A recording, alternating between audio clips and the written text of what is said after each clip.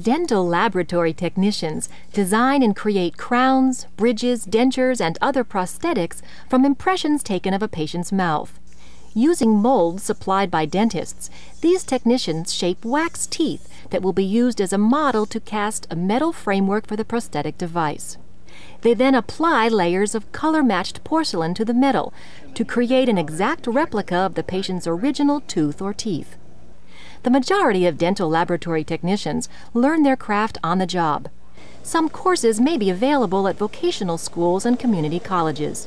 The necessary qualifications are manual dexterity, good vision, and the ability to recognize fine differences in color and shape. Most dental laboratory technicians never meet the patient who will use their creations.